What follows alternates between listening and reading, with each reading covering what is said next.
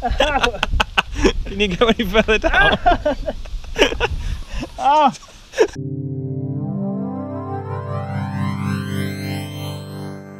Yo guys, welcome to Another Q&A. Another Q&A. We put a video up the other day asking some questions, and you all got some questions. You got a lot of questions. Got some questions. We've picked out a few, so we're not going to do every single one, I'm afraid, this time, because like I said, trying to keep it short and sweet this time. And there's a few like duplicates, so if you don't read out your specific question, it just means just know that we did read it. We did read it. And we decided that someone else's profile picture and name looked better. Yeah. So we picked theirs to screenshot. If you were going down the McLaren route, would you rather have the higher power output and more advanced suspension in the 12C or the 570S? I'd rather have the 570S, to be honest. I think we're both big fans of that car, aren't we? Pretty much, yeah. For similar money, you're getting like a brand new car. Yeah, and they say it's a bit more sort of usable and a bit more sort of daily driver friendly. Not that I'd use it as a daily driver, but you know what I mean. It does. Like, if you've got the opportunity to get like a newer car, like a newer model, it's slightly more improved, like that. Very similar. It's normally a good idea. Yeah, I think we like the 570. What would your best money / business advice be for a 20-year-old who's just leaving uni? Wants to run a supercar one day. I guess if we're talking like basic fundamental advice, the basic thing I would say is don't think you're going to get like rich just doing a 9-to-5 job. Like, you've got to start your own business, really. Like, yes, you can climb up the ranks through a company and eventually end up as like the CEO or something and be like millionaire, but it's pretty damn unlikely and it takes a long time. Like, I think you've got a much better chance of doing well for yourself. Maybe not millionaire or whatever, but just doing well enough to be able to afford a nice car that you want if you start your own business. Not that it's that easy to just say, start your own business and make money, but in terms of percentages of people earning over like average wage, he's going to be so many more people. In terms of basic money advice as well for young people, avoid lines of credit, avoid credit cards, avoid financing stuff. When you're really young, especially. There's no point in financing like a car that you can't quite afford. Like when you're like 18, it's and then still be paying for it in like, because by the time you're 21, you probably won't even still want that car, and you've probably sold it by now or whatever, and you're still paying for it, and it's just like avoid it. Just live within your means until you're like 25, and then you can start to like branch out, because you make silly decisions when you're young. Yeah. So, are you considering buying a new motorbike? No, not really. Not really. I just like they're great fun, but I'm just kind of over it now. I think because this is so fast. I think that kind of satisfies the urge for just crazy speed that you get from a motorbike. But this ties into his last question, which is, do you ever get bored of the acceleration factor from like the outright or motorbikes? Not bored really, no. Like, it's still fun. Like, when I go out in this and just have a blast, like, especially the first few times, like once everything's up to temperature and the first time you floor it in like 3rd gear or something, it's still a bit mental. And you're still just like, I can't believe this is that fast. But yeah, so not bored. Like, and like I did in the video, the 700 brake video, like, it's useful. Like, you can use it most of the time, so it comes in handy. I don't really get bored of it, but you do get used to it. So definitely, But like any car you get, you always want a bit more power after a while. Yeah, you just it doesn't matter if you had a Veyron or whatever, you'd still be like, in 6th gear sometimes I just wanted to pull a bit harder. Yeah, like, you just get used to it. So yeah, not bored of it, but you do get used to it a bit. Because it's time for the onslaught of M2 questions. A lot of people have asked what he specifically thinks of the M2. I think we're both way in on this. Yeah. First of all, I'll just say, because the most common question is, are you thinking of upgrading the 235 to an M2? Not really, no. Because we're going to get loads of hate again, aren't we? Brace yourself, Never insult an M car. Yourself. People don't like it. No, I'm sure the M2 will be a great car on its own, but compared to the 235, again, like we said with the M4, I don't think it warrants the extra money. I mean, it's a little bit lighter. I think it's 30 kilograms lighter, which isn't a massive amount, but yeah, it's 30 kilograms lighter. And it's got about 40 brake horsepower more and about 10 foot-pounds or pound-foot of torque more. Yeah. Which, again, they're only the peak figures, so maybe I don't tell the real story, but it doesn't sound like that much of an upgrade over the 235 to warrant like an extra 10 or 11 grand. So, yeah, I don't know. I think in your case, the 235 is a daily driver. That's what I was going to go on to, yeah. Like, it don't make sense for me to upgrade to a sort of slightly more hardcore, slightly faster car for my sensible daily driver. Like, the 235 is already more than enough for a daily driver. So, yeah, I'm not thinking of upgrading to it. I'm sure there'll be a great car, like I said, standalone. But compared to the 235, But if the 235 was your only car you had... Yeah, then I'd upgrade, because then, yeah, you get it. I'm sure it'll be a better car than the 235. And we were saying as well, they can't make it that good, can they? Because it'll fall into the M4 territory. It comes on to a bigger issue that we've kind of spoke about before. You know, manufacturers just adding so many different variations. Yeah. So, like the gap, they've not got much room before it starts encroaching on the M4, so they can't do that much. No, it's already like accelerates pretty much as fast as an M4. I think the M2. So they can't make it any faster, because then it's like, well, who's going to buy an M4 when you can buy an M2? Yeah. Well, it gets me complicated. I love the look of it. I think it looks ace. I'd probably get a 1M. Still, over the M2. This was one thing more aggressive. Yeah, this is one thing we were saying. The 1M came out 3-4 years ago, and yet the new M2 is basically just the same in terms of performance. In fact, I think it's got less torque. Like I feel like that's really weird that they've released a very similar looking car like 4 years later. It does just basically the same or a little bit worse in some areas. Yeah. I kind of. Although the M2 gearbox is probably going to be great. Yeah, that'll be good. But I think I'd still have a 1M. Quality, but, still got some reservations about it. Yeah. One of these days, BMW is going to make a good car. That's going to get us shot down. Jesus Christ. He said it. He said it. The 235. And the M4. Let's not forget the M4, because everyone loves the M4. And the M2. And the X. And the M5. 8.1. And the 118D. And the Let's move on. Would you buy a Citroen C1? Oh, absolutely. I've heard so many good things about them. Dude. Mainly from the guy that asked this You'd have question. to stop me buying a C1. You're trading the Abarth for one next week, aren't you? I've heard it will outdrag an R8. I reckon so. It's lighter, isn't it? It's got to be lighter. Yeah. It's got Is it better than M4? What isn't? What is? What camera mount do you use on the GTA 6? It looks like it comes from the headrest. Yeah, it's, I think the website is headrestmount.co.uk. Yeah, no, I just looked around for a headrest mount because a lot of track days are funny about using suction mounts, and in this it's fine because we've got that bit of glass that I can stick a proper sticker on, but the 86 doesn't have that. But it clamps onto the post, the headrest posts. So like this, you can't do it. No, you can't use it in this. You can't do it. Has that not got a post either? No, that's all right.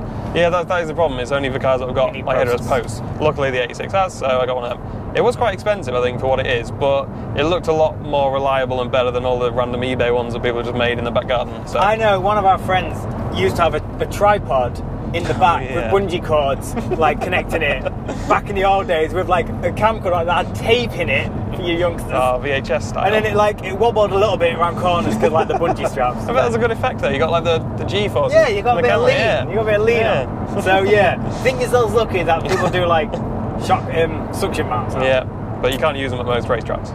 Kind of sucks. What did you buy first, a nice car or your property? House. What do you want people to buy first? We've always said, haven't we? Buy a house first. Buy a house. Don't be living at your mum's with a Ferrari. It's not cool.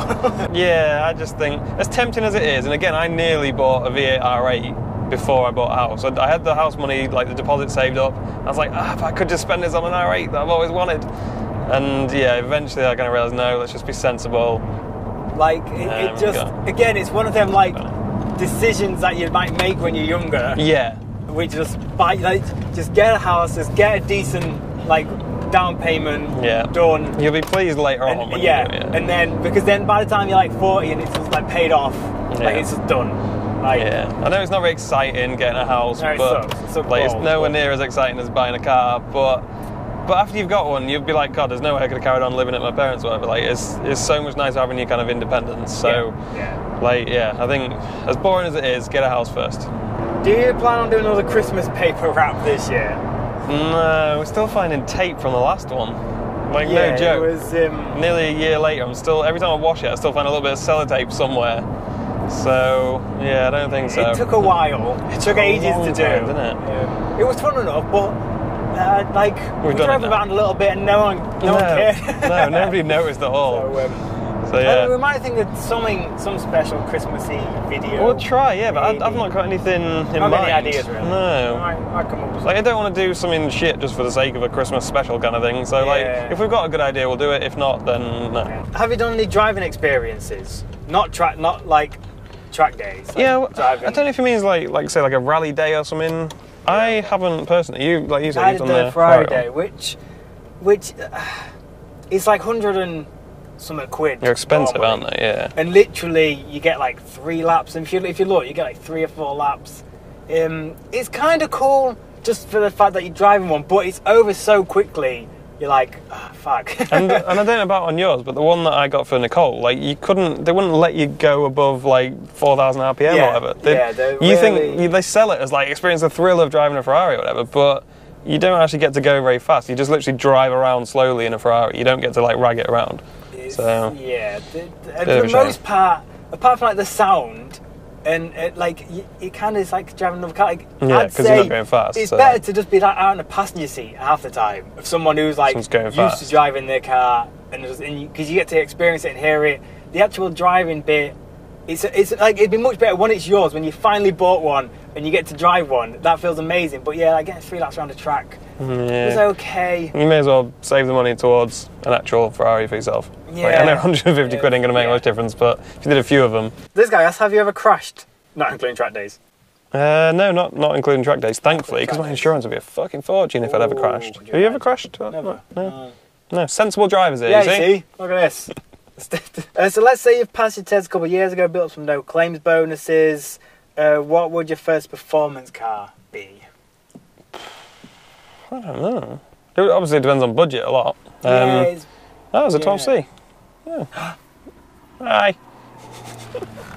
That's random as fuck. Wait, I snapped it. Did you get it? Papped. Just. That was some quick reactions there. Why the fuck? I've never seen a 12C around it. Oh, once. That was ace. Follow it. Right, we lost the 12C, so let's carry on with the Q&A. Future cars, like real gold, nothing stupid. Nothing stupid? Well, that's all the cars out then. 570S, again, or 458. I think they're the only two really that, like, realistically, I want to have, like, within the next few years. Like, not both, one or the other. No, not greedy. I mean, I'm thinking like Cinque, maybe Huayra. Just a Zonda, yeah. Nothing stupid, just chill. So chill. This actually ties into our mate Phil asked if I'll get rid of the Abarth anytime soon. Am I swapping cars? Am I buying new cars? Yeah. If I was to replace it with anything, I'd replace it with another Abarth. Ah, what? That's such a shit answer. Dude, I love it so much. With that exhaust on, I'm just like, I'm looking like 595 in black, the new seats, black on black stitching with leather. I can see that. After mashing the GT86, has it felt right again? Do you get it in the feeling you have abused it and it's never going to treat you the same? A little bit. Every time I drive it now, I'm a little bit wary. I'm like, does that feel normal? Yeah, I am a little bit, because I've still only probably driven it like 3 or 4 times since all the repairs were finished. So I'm a little bit wary still at the moment, but I think that's a good thing. You don't want to go too crazy straight away. Is there any hot hatch that really appeals to you as a potential buyer? Abarth. Definitely in Abarth. Definitely. That's your answer, innit? Definitely in Abarth. Come on, some other hot hatch other than Abarth. What if you had to have a hot hatch that wasn't an Abarth? I kind of like the Clios. The new ones, yeah. The 200. The new ones or the old ones? The new ones. Yeah, I like the look of them. I think they're okay. I was going to go, similar idea is like an Ibiza Cupra, like the smaller, because I don't know, they're a bit more nimble, and I think a lot of them look better as well. I really like the look of the Clio. Did they do a sporty KA Ford? I don't think so. Why would you want one? Because it's tiny. It's ace. It's like the Ford Abarth. The Ford Abarth with this huge turbo and some spoilers on it. I don't know. Dude, don't buy an M2. Get one of the Audi RS1 Quattro, S1 Quattro, the limited edition, like 40 grand. They're ace. Get one of them. They only made like 10 of them, didn't they? Or something stupid. They do this. Someone Auto Trade, 38 grand. Is it really? 38 grand. I'd have one of them. I'd have one of them. Well, I'm a millionaire. I'll have one. Just for the holes. Amazing. Next question. Are you going to keep doing IT software, and what are your business plans for the future? That's quite a good question, actually. I've kind of always thought that the IT software is not going to last forever. So recently I've started trying to invest in property, which I don't know how it's going yet, because I've only just bought a house and going to try and rent it out. So we'll see how well it goes. I've not bought it outright. That makes it sound like I'm a baller. Just like, just boom, just bought a couple of houses, 100 G's. Yeah, just no. I've got like the minimum amount on a mortgage, and then I'm just going to rent it out, and that'll cover the mortgage and hopefully make a bit of money as well. And then hopefully the house will go up in price over time. So I don't know how that's going to go. Take note, kids, is like when you're young, you plant the seed. Yeah. You just plant the seed. Plant the seed, and then hopefully later on, it'll work out. Two balling, like buying an R8 or something. Just plant the seed. That's what I'm saying. Plant the seed for the future. Like I was seriously considering just spending all the money I had saved up and trading this in to get a 570 or something. But I was like, you know what? For once, I'll be sensible and invest in the future rather than just going, oh, I want a nicer car now. Yeah. I'll invest in the future. So that's all it takes. Just a little bit. Just think of the future. Plant that seed. Just a little bit. Just a house deposit. Yeah. I think that's the most important thing. It's just trying to future-proof your income. And it's hard to do because you think, oh, everything's going fine now. It'll always go fine, but it won't. Like it's going to stop at some point. So you've got it, and that's the best thing about being self-employed is like you can adapt and you can decide that. You can see like. If you work a job, someone just comes in one day and said, like, you're fired, that's it. Or you got a pay cut, or if you're just hoping for a pay rise sometime in the future that might never come. Yeah. At least when you're self-employed, it's down to you. And if you notice trends of sales dropping off, like you can do something about it. Yep. Just keep your eyes open, and so future business plans. It's just like keep doing what you're doing, and but also try and make sort of backup strategies as well if you can. Try and future-proof it best you can. Yeah. Seemingly having enough money to live in a big city like London, which don't. Why do people prefer to live in the country like we do? We don't live in the country, I don't think. We just live up north. Yeah, like we don't live down in the big cities of London. But if I lived in London making the amount of money I do, I wouldn't have this car. I wouldn't have any of the cars I have. I wouldn't have a house that's as nice as it is. Not that it's like a mansion out, but I would have a shitty like 1-bedroom apartment if I lived in London. That's how different the house prices and the prices of everything are up here. And because of like what you do, you're not like geographically bound. No. So why not live up here, have like a bigger house with a garden? Like a garden's a luxury in London. If you were to wake up one morning and see that you had lost all your wealth, how would you plan to get it back, and what would your strategy be? That's a tricky one. I'd say you just start again. You just do what you do. Like, well, that's what I was going to say. We're saying you're allowed to just then start the same business again. Presumably not. No, but when you're self-employed, like it's just it's just a hustle. So like it doesn't matter what your business you're doing. You're just constantly like hustling your way and just trying stuff and trying new things, and things don't work. And like it's constant. So I think you just carry on, but in a different industry or whatever. It's hard to say exactly what I would do personally. I think it still have to be something based around IT because that's what all my sort of career and knowledge is based around. If you're saying I can't do the exact same thing, I'd find some other area of IT to sort of start my own business in, I guess. But what would you recommend as your first car? Again, something shit. Something shit that you can get. To be shit. Yeah, just learning it. Terrible. Yeah. I know you want the best car possible when you start, but just get something cheap to insure. You're probably going to have some kind of accident in it. Like just get something and just learn. The first 2 years of driving, you don't really have a clue what you're doing. And also, I'd say if you want to like modify it or change it, do not spend more than 10% of the value on the car. Yeah, don't go through it because you're gonna. If it's £1,000, don't spend more than £100 on like speakers. Because you're not going to keep it that long your first car, and you're going to get bored of it pretty quickly, and you're going to want something better. And you're going to, as you're getting older, you're getting paid more, so you're going to be able to afford something better. Like. You'll never get money back, and you're just. No, don't go crazy with your first car. As tempting as it is, because you're like, wow, I've got a car, I can do stuff to it. just keep it stock. Think about the resale value, I guess, which is something I don't normally do. But like, yeah, for your first car, just accept that it's going to be a learning tool. Yeah. Could you upload some mountain bike / road bike related content? You put quite a bit on Snapchat, don't you? Yeah, if you follow me on Snapchat, you'll know I like to get on that bike. In terms of, I'd like to, because I'd like to just do one video as like why I love cycling so much to like get it out there. But I don't know if it'd fit on this channel, would it? Like, and it wouldn't be. I don't know. And it'd just be a lot of like wind noise. Yeah. I don't know how to really. I think the problem is like most people who watch this channel might not be into biking at all. So if we just suddenly put up here's biking, people will be like, what the fuck is this? Like, I don't know. Maybe we'll do put a bit in an extras video or something sometime soon, something like that. I don't know. Maybe. What do you and Si think of other car YouTubers?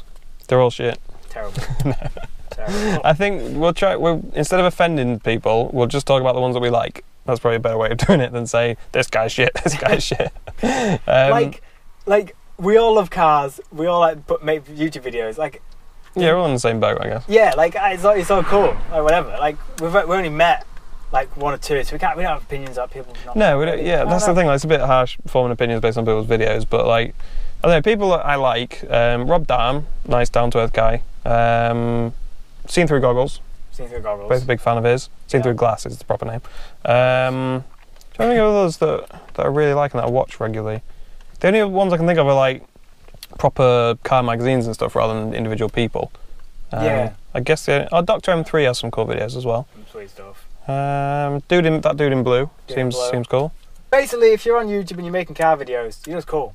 Like, apart from us. Apart from us, we're trying. Yeah. What happened to the paint in the boot of the MG5i? Does he mean like what caused it? Oh, yeah, most people won't have a clue what we're on about. I Snapchatted because he spilled a tin of paint. A big tin. In the boot of the 235i. Like, the full lot. I mentioned that I bought this house that I'm going to rent out, so I've been going around to paint it and decorate it. So I got a massive tin of paint, like a big 3.5 litre tin or something, put it in the boot, drove to the new house. Like a douche. Opened the boot. I didn't drive like a douche, I might have done. Opened the boot and I'm like, I don't remember anything big and white and flat there, but oh wait, that's paint. Like the entire boot. And it was like this thick, wasn't it? We were literally scooping it out with like lids and stuff. Like, so much paint. So the boot liner is all wrecked. So got to get a new boot liner, which from BMW is 120 quid, I think, for the flat bit and the bit of the side that got wrecked. So I've had to stump that up. And yeah, that's the story with the paint. Yeah. So yeah, follow me on Snapchat. Yeah, Dedication Si on Snapchat. How do you stay positive? Programming is stressful. I know. But how do you... Total wrong inflection on all of that, didn't I? Yeah, what's going on there? I know. Because it's got a high... There's like a dash. I know. Programming is stressful. I know. For fuck's sake. It's not a drama class. Just read the question. Programming is stressful. How do you stay positive? I know. Right, programming, the question was, we just, for some reason, started laughing at it. Not the question, right, let's start again. It was my inflection on reading the question. Yeah. My amazing acting skills. Terrible acting skills. I should be on the stage. You should be on some kind of stage.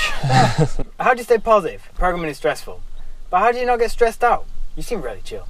You still got a weird inflection on that, but we'll keep that one, that's a keeper. I've changed it. Right, yeah, programming can be stressful, but I don't know, you just got to kind of persevere with it. Like, I don't know, it's quite satisfying programming. Like, you've tried a bit as well, and you're like, when you get something right, you're like, oh sweet, I understand that, it worked how I wanted it to. It's quite sort of satisfying knowing that you've typed something in and it's made a computer do what you wanted to happen. So yeah, like it's not that stressful, I wouldn't say most of the time. Like, it's stressful if you don't understand. It's stressful learning it, I would say. Yeah. Like when you're like, well, this makes no fucking sense. How do you what? The thing is, once you get over that hump, it's all right. It's like anything. Do you know, like when you're reading and like your head hurts and you're like, I can't read anymore. Like, you got to compare it to when you're working out. Like, it's the burn. So if you're doing something and it's hurting and like hurts your head and you don't understand it, like that's the moment when you're learning, when it's doing some good. Like if you were lifting weights and as soon as it hurt, you dropped it and said, I can't do this. You never get anywhere. Stronger. Yeah. So remember that next time and just push keep going. Keep going. And you'll be glad you did. Yeah, exactly. Like if it's stressful now because you don't understand stuff, I mean, I don't know what level you're at programming when you're saying this, but if it's stressful because you don't understand stuff, just keep learning and then it'll get less and less stressful because you'll understand what you're doing. So if it's stressful just because you're working on something that you don't, like, I don't know how it would be stressful really if you understand it all. It can be stressful trying to hunt down a bug, I guess. Like, you need, like, why the fuck is that happening? I've done this, and it still doesn't work. But again, just persevere and you'll eventually get there, and then you'll be quite satisfied. Oh, I figured it out eventually. Let's go, Jim. How long do you plan on keeping the GT86 for, and what would you consider replacing it with? As long as I can, really. Like that, I'm not planning to sell that car ever, really. I mean, maybe I will at some point, but like I'm gonna lose shitloads of money on it when I sell it. Like, I've spent thousands and thousands of pounds modifying it that I'm never gonna get back. It's been crashed twice. I'm never gonna get any decent money back for it. So. And that, like, I always knew that was going to be the case. So yeah, as long as I possibly can. I don't know what I'd replace it with, really. Can you answer in detail what Si does? I know he's an entrepreneur, but is there any place that it's been said in detail? Not in detail. Not in detail. Speaking of detail. So I used to have a detailing business, as many will know. I don't anymore. I now make stickers, essentially. And there is sort of a story behind that, which I think I'll go into another video. Of like what happened with detailing stuff and why I don't do it anymore and blah blah. Like, so yeah, at the minute I do like vinyl die cut stickers, that kind of thing, and don't do detailing anymore. And that's kind of like, without going too far. Yeah, it's probably a separate video. I think it's worth, because there is a story behind it and like some good points that I think will be helpful. So yeah, it's planning to be done, that video. Would you and Si ever work together? No, definitely fucking not. Yeah, this is enough. This is being this My close God. for this amount of time is not. I'm about to get out of the car right now.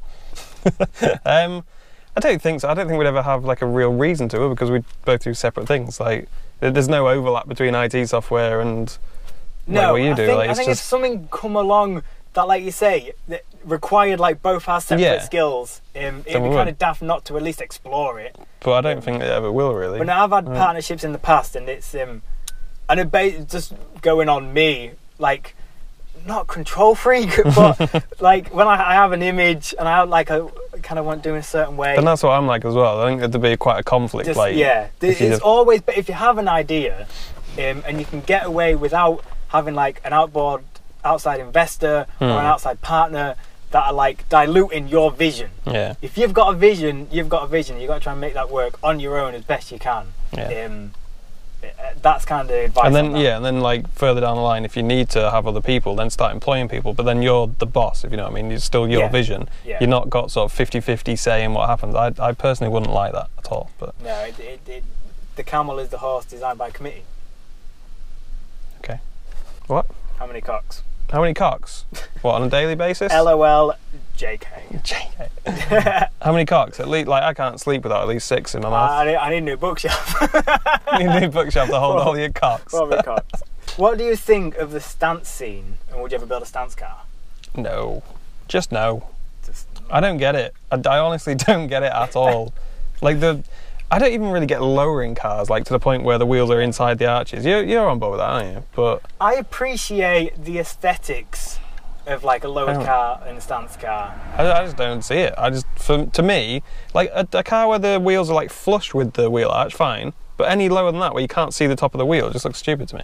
But and all the toe and camera and stuff, nah, fuck off. It gets a bit. We like racing. We like driving. Yeah, and it just ruins handling. Exactly. That's the thing. Like you're doing. To me, like any modification you do to a car, pretty much should be to make it handle or drive better.